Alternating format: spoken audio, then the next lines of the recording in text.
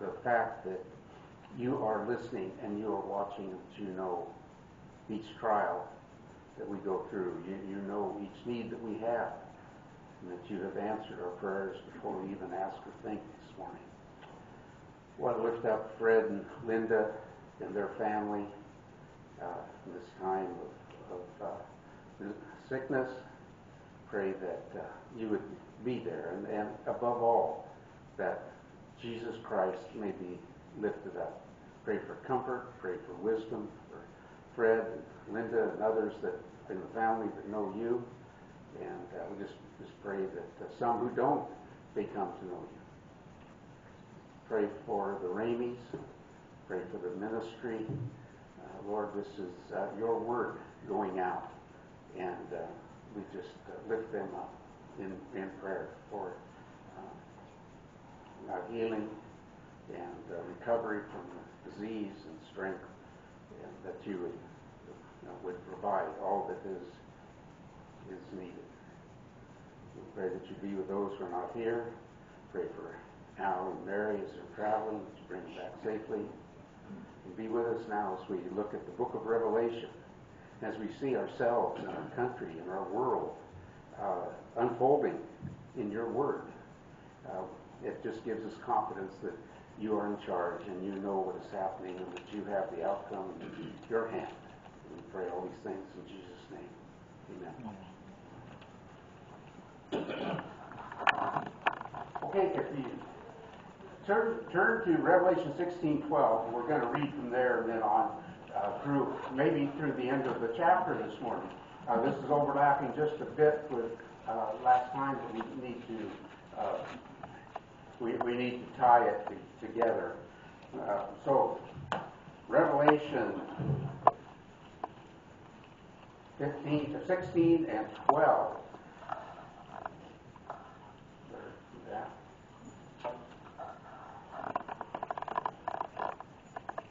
Then the sixth angel poured out his bowl on the great river Euphrates, and its water was dried up, so that the way of the kings from the east might be prepared. In other words, that at the time this was written, the river Euphrates was the edge of the Roman Empire on the east. So any country from the east that was going to invade Israel would come across the Euphrates River. So this is getting ready for that moment.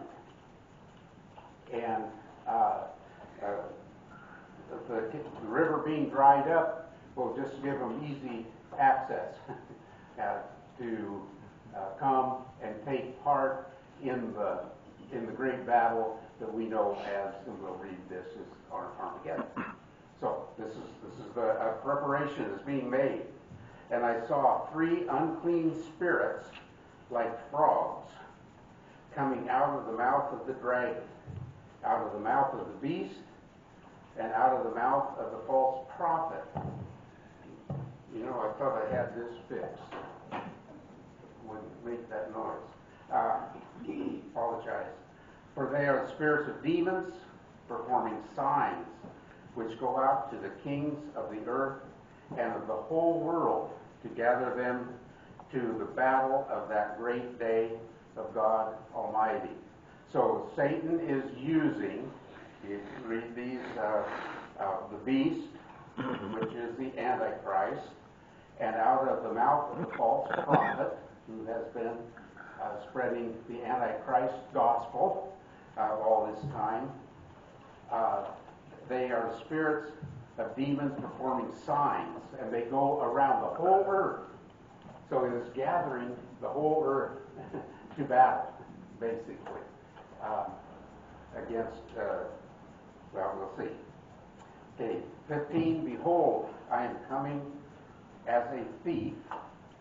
Blessed is he who watches and keeps his garments, lest he walk naked and see his shame. And they gathered them together to the place called in Hebrew Armageddon. Now, we could spend quite a bit of time discussing this. We may not get any farther than this, I don't know.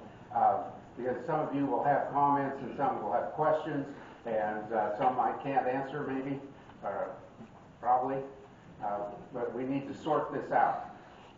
First of all, I think it's clear we're talking about a time when the kingdoms of the world are coming to battle against, we know, God's people, against Jesus himself.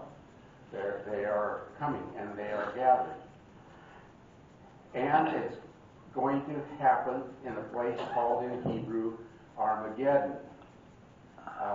So we refer to this as the Battle of Armageddon. Now there's some questions that come with the word Armageddon literally means a gathering place. It is used and refers to a city of Megiddo in Israel. And so many people have come to the conclusion that the Battle of Armageddon will take place in the valley of Jezreel, which is where Megiddo is. And this is quite possible. This is maybe more likely. There are others who take it not quite so literally and look at the meaning and say it could be the Kidron Valley right next to the city of Jerusalem that it's talking about when this battle takes place. The Bible is not completely clear on this as to exactly the geographical location, except that we know it's in Israel, and Israel is a small country, so it's pretty well pinned down to begin with. So now I put the question up there: is this the second coming of Jesus? So let's keep that in mind. We refer to this to the second coming of Christ. Christ came one time, the first time, his incarnation. We know we celebrate that at Christmas and Easter, that his resurrection. That was his first coming. We know he is coming again, and we know that he will be here to win the battle of Armageddon. And so there's two ways of looking at that, and let's not draw a conclusion right now. But as we look at Scripture, I think it becomes clear. Many people look at the second coming of Christ as a series of events, beginning with the rapture. He doesn't come at that point. He doesn't really come back until the end of the 7 years tribulation. That's when he comes back. And so many people will say the second coming of Christ is just that event. When he comes back for the Battle of Armageddon, he is back on earth, and that's his second coming. And it's really kind of a matter of semantics and how you define terms. But we know that all of these events will take place. We don't know when they will start happening, but we know that once they start, we have a pretty good timeline laid out. And as we went through Thursday night a couple weeks ago, we are looking for the next event, the rapture, where the Christians go. The next series of events is the 7-year tribulation, with the last 3.5 years being the Great Tribulation. At the great end of the Great Tribulation is the Battle of Armageddon, where Christ comes back and defeats Satan's armies completely. Let's take a look first at scriptures related to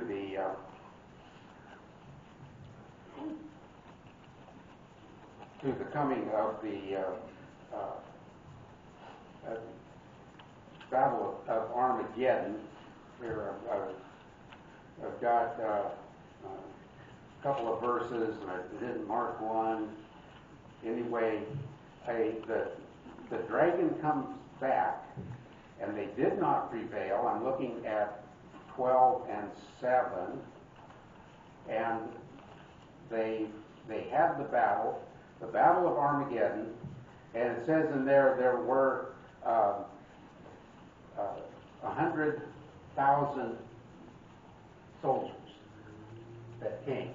Now, if I didn't write that up here, so if somebody gets the exact verse, raise your hand, read it out loud. It's 100,000 soldiers. Now, put that in perspective, or 100 million, excuse me, 100 million soldiers come.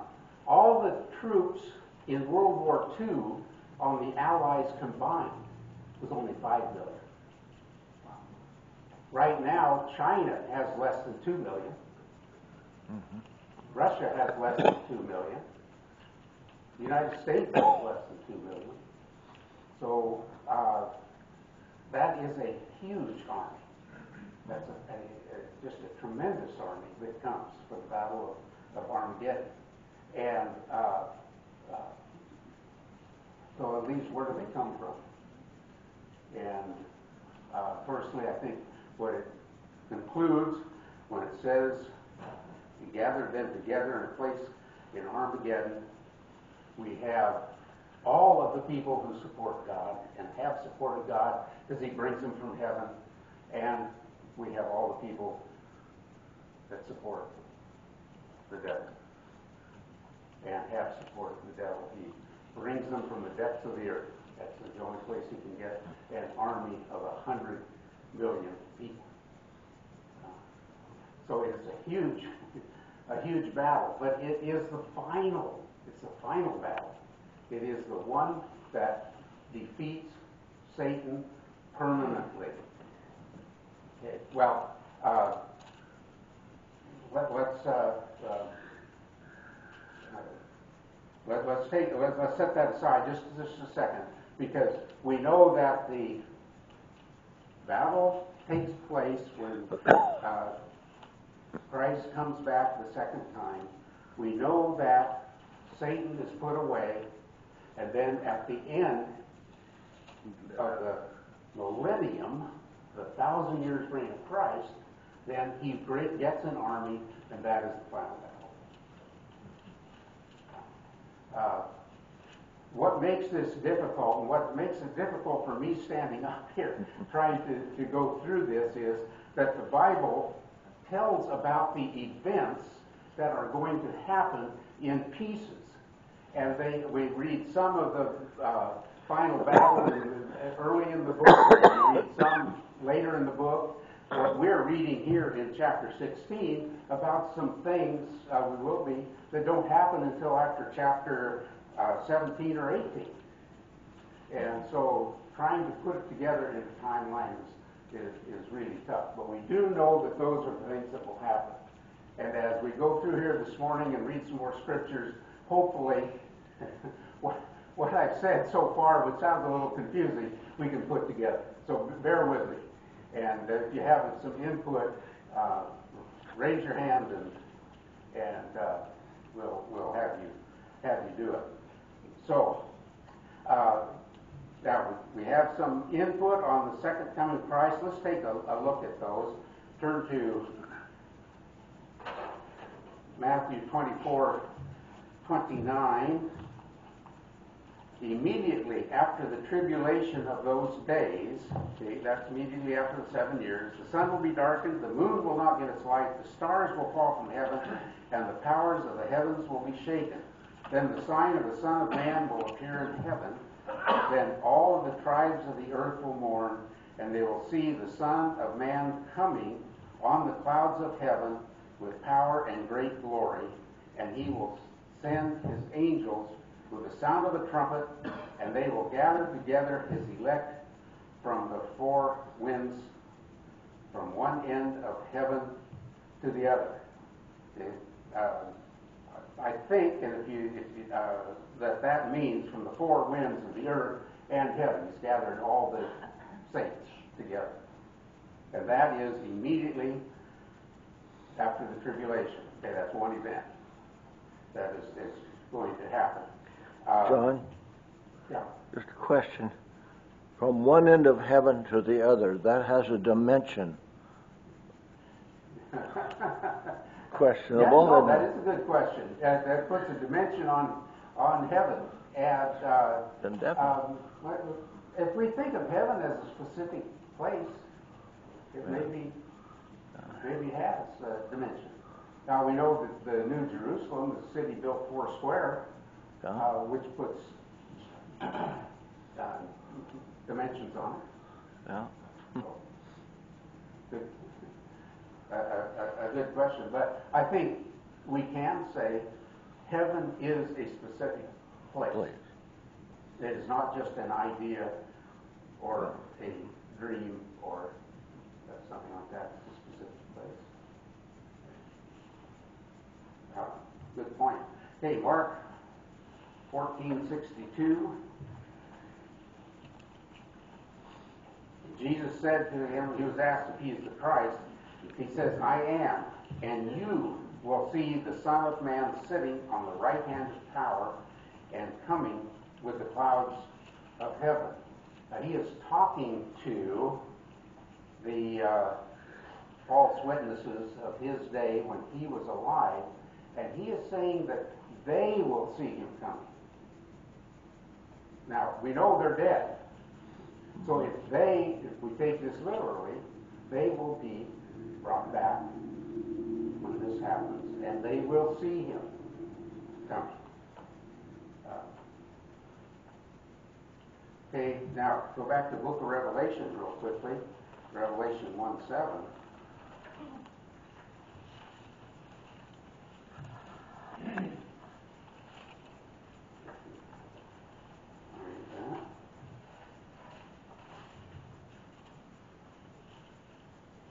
Behold, he is coming with clouds, and every eye will see him, and even they who pierced him. Okay, so when he comes, those people will be here and see him. And the tribes of the earth will mourn because of him. So it is a very public event. We can gather that from this, and that's why there's nothing there on the in that particular verse anyway of when that will come. But I think it's interesting. He follows that with the statement, "I am the Alpha and the Omega, the beginning and the end, says the Lord, and who is, was, to come, the Almighty." Okay, so he is the beginning and the end. We know that. He puts that with this verse, so he's talking about the end here. Talking about the end. That's as far as we can go. We can't make conclusions that aren't spelled out. Okay, now, in Revelation that we just read, 16, it makes a mention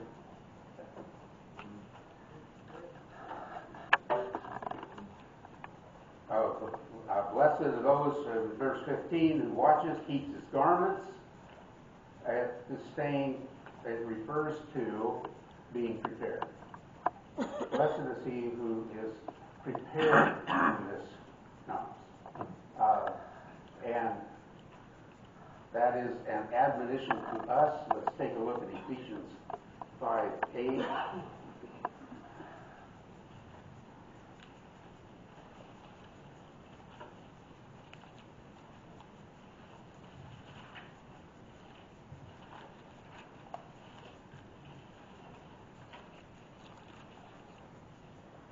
For you were once darkness, but now you are light in the Lord.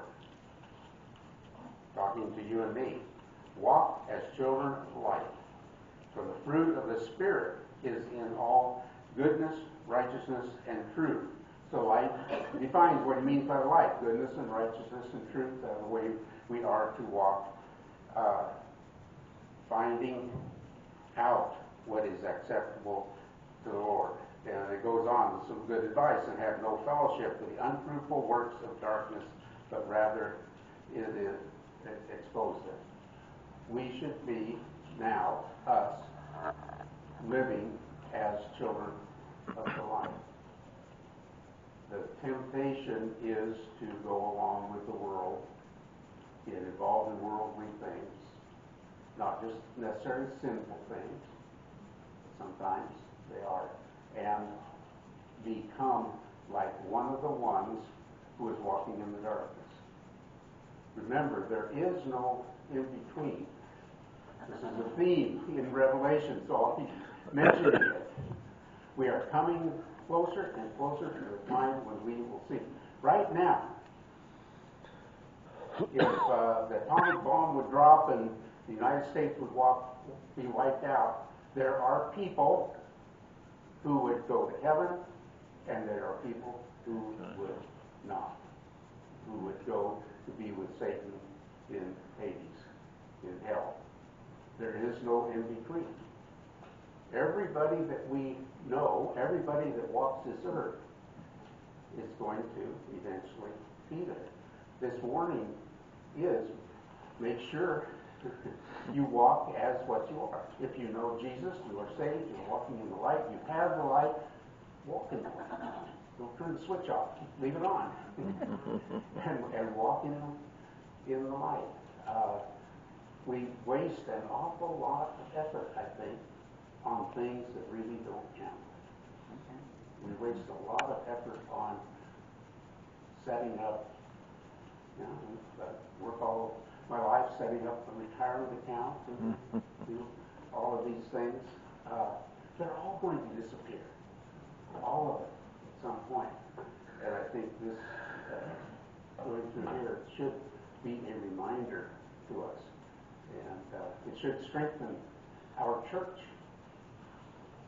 if we continue to seek to walk in the light and spend our time and our effort on things that count for heaven. There's nothing else we can take with us. I've said this too before, but we take two things to heaven. We take one, our relationship with God that we have developed on this earth, and we take and the people that we have led to the Lord. We will see them there. What else do we spend effort on in this world that will disappear when the world disappears? Everything else. That's pretty tough talk, isn't it? But it's just, I didn't say that. The Bible says that. Points that out to us. Okay, 1 John 1:28. What, 228 or 128? What's that? 128 or 228? Oh, excuse me. 1 John 2:28. Thank you. And now, little children, abide in him, that when he appears, we may have confidence and not be ashamed before him at his coming. Now, this is good for either right now, it's a good place to be when the rapture occurs. It is a good place to be if for those who are saved during the tribulation, before the actual second coming of Christ at the end of the tribulation. It's just good advice. It's a good place to be. It's a happy place to be. It's a peaceful, satisfied place to live. Okay. So it's good. It's just good to take it and follow it. The thief in the night. This one is a verse that causes a lot of discussion in Christian circles. Let's turn to 1 Thessalonians 5:2.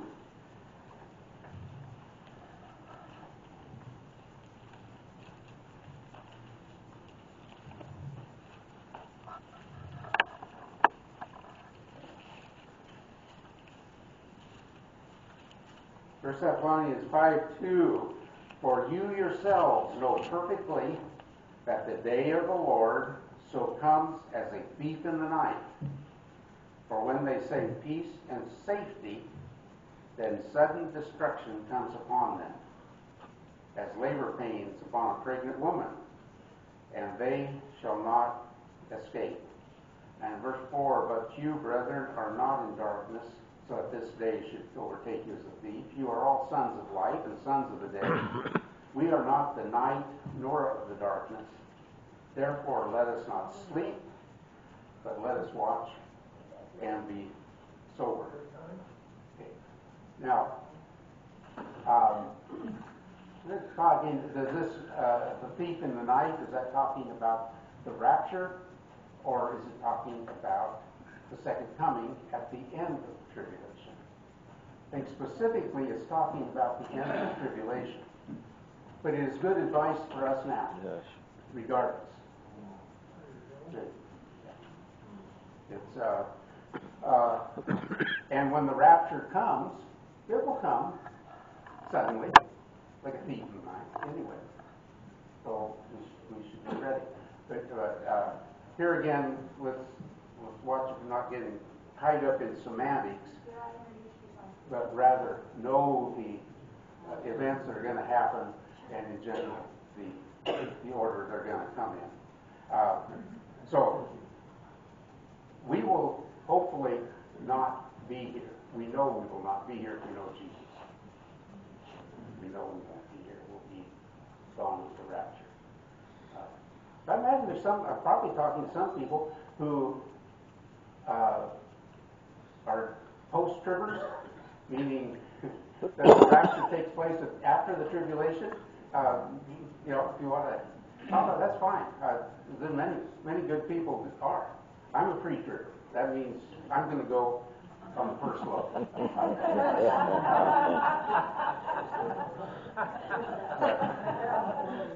Got your ticket already. Oh, yeah. But either way, you still have to be prepared. Either way, you have to be prepared. Yeah. And whether you apply this to the rapture or to the second coming at the end of the tribulation, be prepared. Actually, it's before that. Because the way we live may very well save someone else. That's true. That's true. In fact, there is only one reason that the rapture hasn't happened already. There are a few more coming in. A few more people. Doug? Yeah, I heard a fellow talking one day. He said that he was in a great Baptist church, and they got a new preacher. Came right out of seminar, and he came in and he said, "We are going to have to all go through the tribulation." And he says, "My dad, he didn't want to go through the tribulation. He wanted to be raptured." So he says, "We left that church. We went across the street, and those people, they're going to go on the rapture." And so all those people that were sitting in that church, I felt sorry for it. All they had to do was go across the street. Yeah, that's a good point. It has nothing to do with the church. That's the point of the joke. I've heard the same thing. You know, there are some very good people who believe that you can lose your salvation if you don't watch. The Seventh-day Adventists, Church of God, and so on. They're good Christian people. So we say, well, the difference between my church and yours is you can lose your salvation and I can't. But the point is, no, God's principles and timing are applied to everybody, regardless of what the church says, regardless of what I say up here, or pastor, anybody. God's principles apply to everybody. Some people are following doctrine, and some people are following the Bible. That's true. That's true. That's the difference. Yeah. Yeah. What the church says, or their pastor, or their elder, or their priest. They were listening to them instead of reading God's word. Yeah. Yeah. That's absolutely it. Okay, let's talk about Armageddon again for just a minute. It's all in this. This few chapters here, or few verses here, it's almost as if Jesus put them in there to confuse us. I don't know. We'll get it straightened out. Zechariah 14:1. Behold, the day of the Lord is coming, and your spoil will be divided in your midst. For I will gather all the nations to battle against Jerusalem. The city shall be taken, the houses rifled, and the women ravished. Half the city shall go into captivity, but the remnant of the people shall not be cut off from the city. Then the Lord will go forth and fight against those nations. But this kind of, stop there for a minute. The whole thing, the day of the Lord, and this is a process. And it is a building up. The rapture didn't happen this morning yet. But the things that have been happening in the world are building up to the rapture. The series of events. They don't just happen suddenly. Probably gathering the nations of the world. We're going to see some of that even before the rapture. We may see armies. So when you read the news about China and Russia and some of those things that are happening, boy, I'm glad I'm going to be out here before it happens, because there are some things building up that we are seeing the prelude to that are going to happen for sure. Yeah. Okay. Let's go on. The Lord will, let's see, 4. And in that day his feet will stand on the Mount of Olives, which faces Jerusalem on the east. Okay, the Mount of Olives is not just a round hill. It is has a little length to it. Faces north and south, so it faces Jerusalem on the east. In between Jerusalem and the Mount of Olives is the Kidron Valley, which we read about in the Bible, and that is one of the places that people speculate. Some people speculate that the Battle of Armageddon will take place. Okay, making a very the Mount of Olives will be split in two from east to west. Okay, the valley that is there and the rift that is there, I'll show you a couple pictures here in a minute, runs north to south. But it's going to be split east to west, an unnatural event. Then you shall flee through my mountain valley. Okay, it's going to make a valley for some to escape. For the mountain valley shall reach to Azal. We have no idea what that refers to, but we know it's a place of safety. Yes, you shall flee as you fled from the earthquake in the days of King Uzziah, king of Judah. And thus the Lord my God will come and all the saints with you. So it's going to be a gathering place and a taking away, and some terrible geographical things will happen. Now, this is a picture of the Jezreel Valley, which many people believe that is where the Battle of Armageddon will take place. The Mount Tabor is in the distance, and I believe this was taken. I didn't take this, by the way. This one I got off the internet, but I stood there. Is taken looking across at the mountain that is mentioned in the Now, is Bible. all that farms? Yes, that is beautiful farmland. They have the climate, they have the water. In fact, they don't have to irrigate much. Their problem is making drainage ditches. And they can drain, the Israelis have drained that so that there is a groundwater down at the right level to grow just about anything you want, from alfalfa to oranges and anything in between. It's not what you usually think of when you think of Israel. You think of dry and so on. But this is a beautiful valley. So this is one of the places that is speculated to be where the Battle of Armageddon will take place. Now you can see that it's a pretty good sized place, that if the blood is up to the horses' bridles, as we'll read about, it would be a lot. Okay. Here is an aerial of Israel. The lake in the north, at the top edge of the picture, is the Sea of Galilee, which is a freshwater lake. It's just a wide spot, basically, in the Jordan River. And then the Jordan River flows from there down to the Dead Sea, which is the big one, where it ends. All of that is below sea level. And that valley, that rift, they call it, runs all the way from northern Israel clear down into Africa. And it is moving. It is moving a measurable amount each year, like an inch or two. So that sometimes different things, fences or whatever, have to be rebuilt. But it is a border. So that when the event that we're reading about occurs, it's going to split from east to west, completely against the natural geography of the country, which makes it clear this is a miracle performed by God. No question.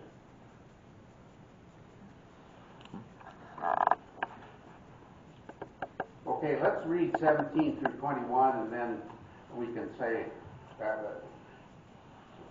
this last part referred to. This is the grand finale.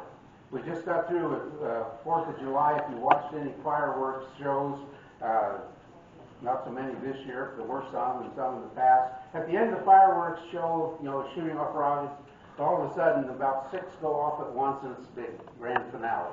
Okay, this is what we're reading about here.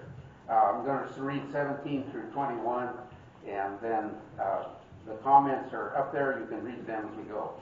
Then the seventh angel poured out his bowl into the air, and a loud voice came out of the temple of heaven from the throne, saying, "It is done." And there were noises and thunderings and lightnings, and there was a great earthquake, such as a mighty and great earthquake as had not occurred since men were on the earth. Now the great city was divided into 3 parts, and the cities of the nations fell, and great Babylon was remembered before God to give her the cup of the wine of the fierceness of his wrath. Then every island fled away, and the mountains were not found.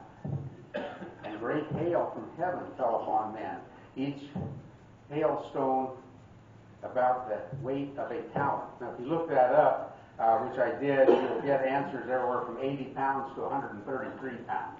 But those are huge hailstones.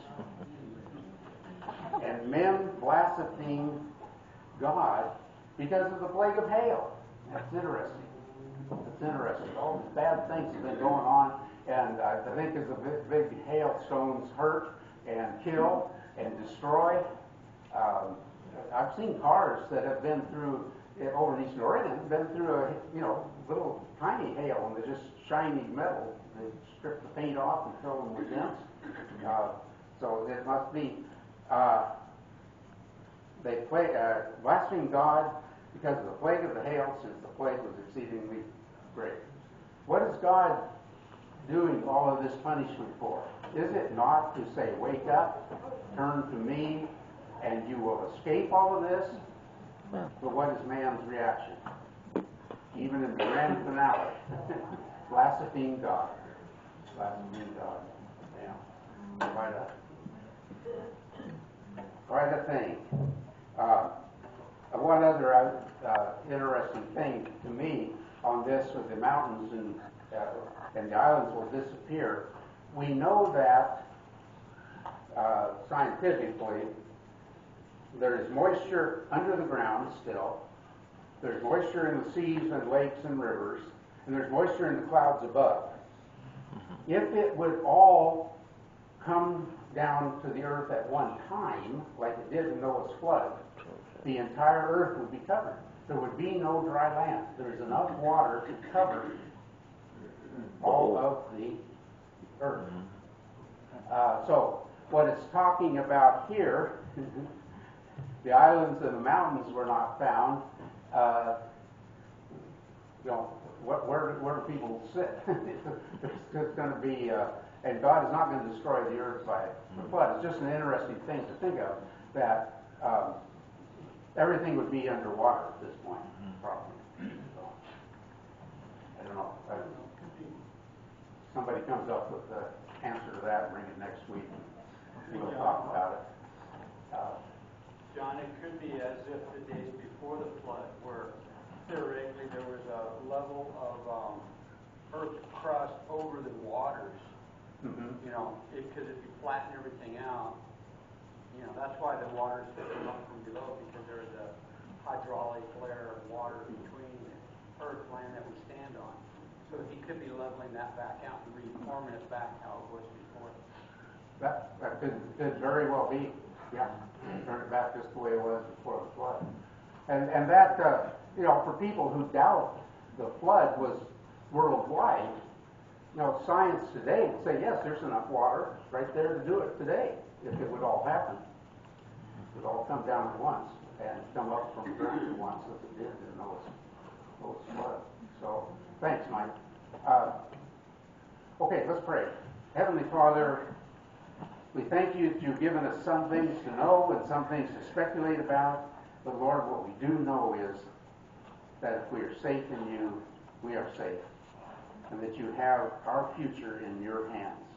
Help us over the next few weeks to straighten out some of the things that you have said here and some things that I have said, that we can put it together into a story. And again, that we pull out the principles that you would have us to know and apply to our lives. We pray now that you be with us in the next service and throughout this week. In Jesus' name, amen.